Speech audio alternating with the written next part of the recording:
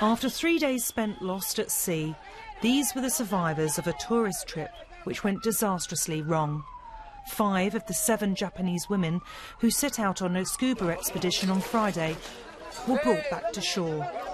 They were found some 20 kilometres from where they were last seen, swept away by heavy seas.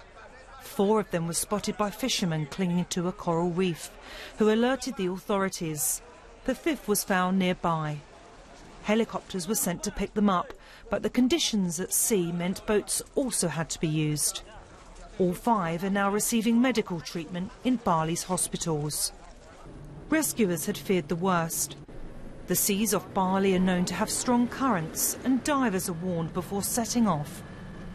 The survivors have yet to describe their ordeal, but experts consider them lucky to be alive. 2 of the group are still missing. The search for them continues, but with strong currents and stormy weather, hopes are fading of them being found and being brought back to safety. Nicola Carroll, BBC News.